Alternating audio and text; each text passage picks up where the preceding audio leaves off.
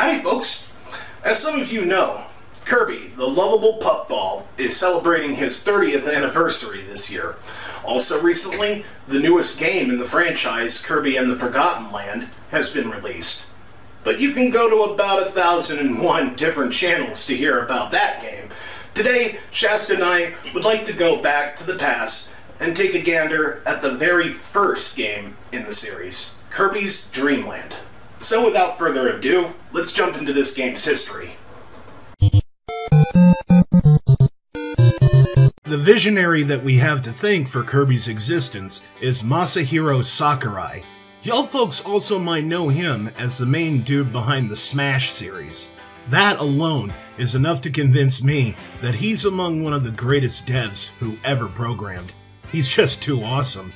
Anyway, when Mr. Sakurai and his team at HAL Labs were at the conceptual stage of the game's development, Kirby, or Popopo as he was called at this point, was given a very simple placeholder design. In fact, he was originally supposed to be a child character, but the devs liked Kirby's simplistic design so much that they decided to just keep it. Halfway through development though, HAL had hit a roadblock. Initially, they were supposed to publish the game by themselves, but unfortunately, HAL received very few advance orders. This got Mr. Sakurai thinking, if we can't publish it, then why not have Nintendo do it? To which Nintendo agreed, and HAL Labs became a full-time second party.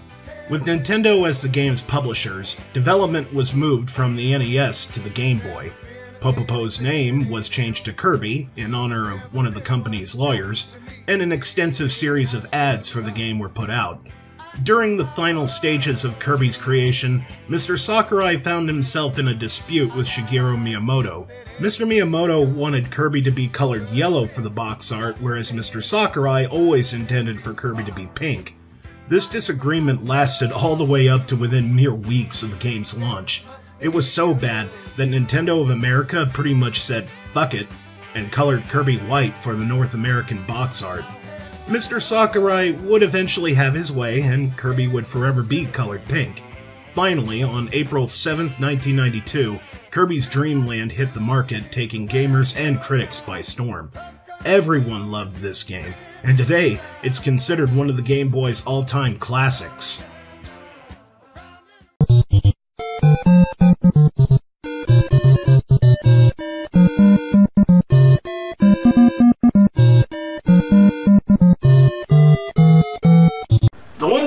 That's always stood out for me for the franchise is its happy nature. Nothing quite exemplifies that as much as the franchise's music. Take a listen to that.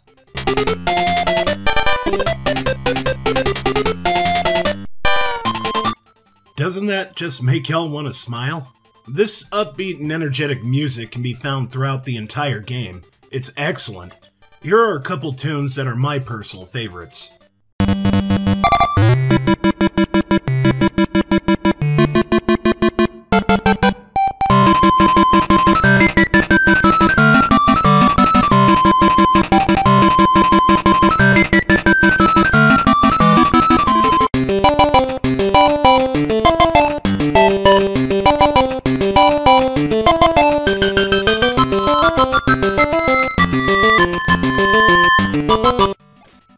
The main composer for Kirby's Dream Land is this man pictured here, named Jun Ishikawa. This guy's done the music for nearly every Kirby game, and he also did the music for all 5 of the Super Smash Bros. Games. Yeah, Mr. Ishikawa is a hell of a musician, and has totally earned his spot among the likes of other composers, such as Bobby Prince and Koji Kondo. The plot of Kirby's Dream Land might be simple, but cool shit sometimes comes in simple packaging. Far away in a place called Dreamland, Kirby and his friends play and gather food with their magical sparkling stars. One night, the fat and greedy King Dedede decides to steal all the food and stars in Dreamland, taking it back to his castle on Mount Dedede. Without the sparkling stars, the Dreamlanders can't gather food, and a famine soon starts.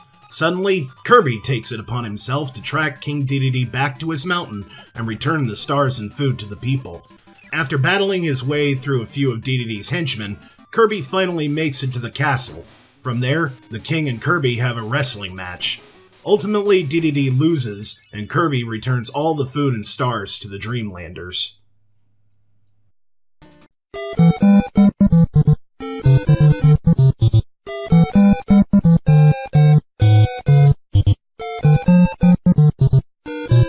You're so right, Shasta.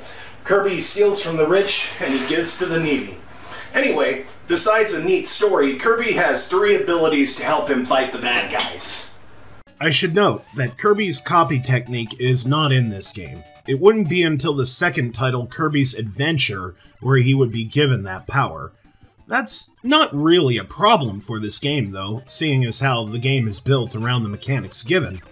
Kirby can still suck up, spit out, and swallow enemies. He can also fly, which means if you want, you can totally bypass some enemies and obstacles altogether. Most of the time. There will definitely be some times where you're gonna have to hoof it on foot. There's also some pickup items that Kirby can use, such as water bottles and tomatoes that restore health, a microphone that acts as a screen nuke, and a plate of spicy curry, which gives you the ability to shoot flames. In a sense, Kirby is quite stacked. He may not have his signature ability yet, but he still kicks ass.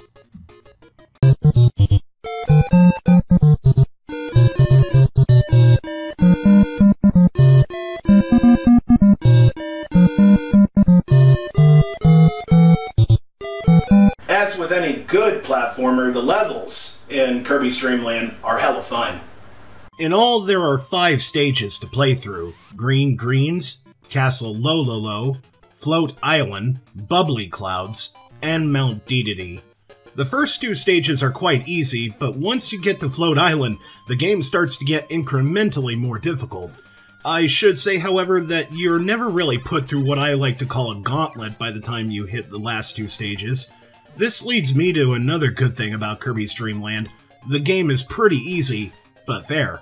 As Shasta mentioned earlier, the game is very approachable. Practically anyone can pick up this game and do okay at it. If I could describe the stages in any other way other than what they're themed after, I would say that they're all unique to Kirby himself. The devs didn't copy and paste the Mario design. They made the stages just as intricate as the main character. This, dear watchers, is what sets a good platformer apart from the dregs like Awesome Possum and Fantasia. They gave Kirby a set amount of powers, and they built the game around those powers.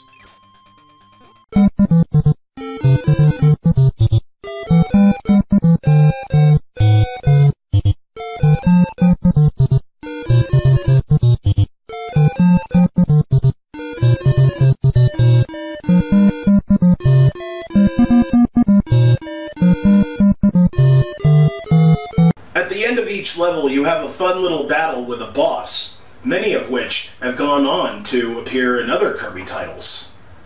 The boss of level 1 is Wispy Woods. He's basically a Kirby World version of one of the Ents from Lord of the Rings. That's really cool to me, because I happen to be a Lord of the Rings fan. The second boss, or bosses rather, because technically there's 2, is Lololo and La La La. Stupid names aside, these guys were actually featured in games of their own before Kirby's Dream Land was even made. I may do a side review of some of those Lololo games in the not-too-distant future. Anyway, the third level's boss is Kabula, the Zeppelin. She's actually my favorite because that's when shit changes up and the game becomes a side-scrolling shooter.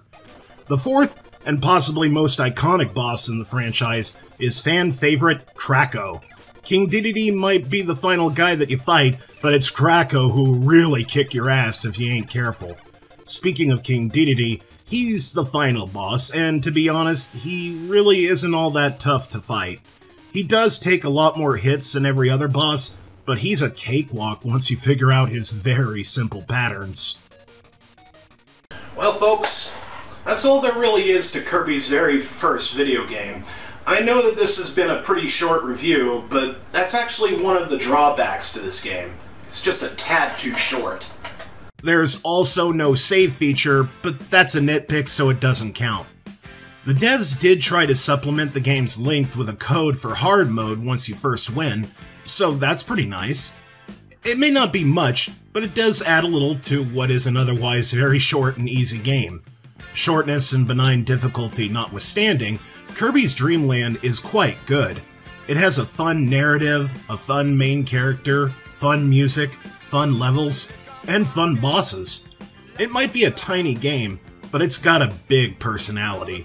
And you know, sometimes that's what counts the most. There are games, specifically platformers, out there that, while not bad, seem like they were mainly designed by focus groups. One final thing, and neither I nor Shasta can stress this enough, Kirby's Dream Land is one of those games that's literally for everyone. It ain't just the rating it was given. I genuinely believe that no matter what your gamer skills are, you can play this and you'll have a blast. Because of that, if you're new to the Kirby series, or just new to video games in general, then this, in my humblest opinion, is the best jump-on point. Kirby's Dream Land gets a G for good. It may not be the best game in the franchise, but it was a damn good start to it. I recommend anyone watching this video to give it a try. You won't be disappointed.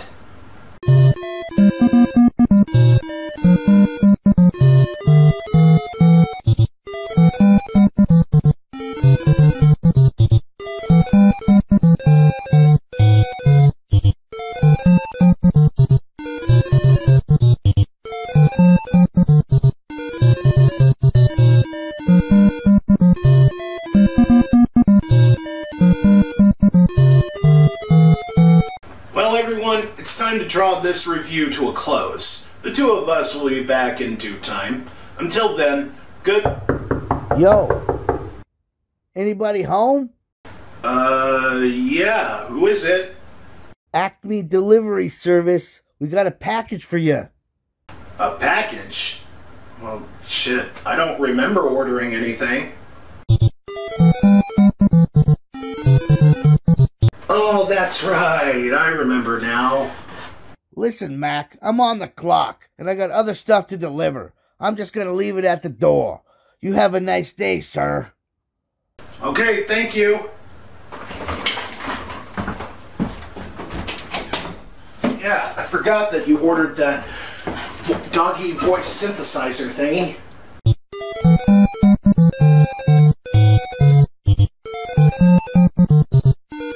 You got it, Pooch. Okay. I think I know how this works. Let's just put it on you. Like that. Alright, I think I know what to do. Just press this. Press that. Okay, try it now.